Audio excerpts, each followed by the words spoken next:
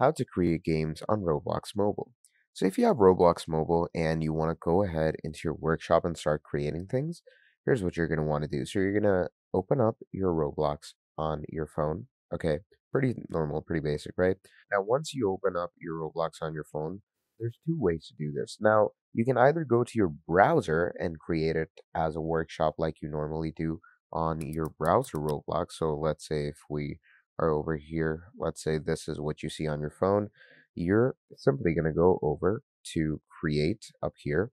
And once you go into create, it's going to take you into your workshop and you can start creating different maps and different things in the studio. So that's one take to go with it. Now, the other way that you can do this is you're going to come to your Roblox app in your phone, go to this right hand section, which is basically your more settings. And here in more, you're going to find create. And you're simply going to start clicking on create, and you can create things on your phone as well.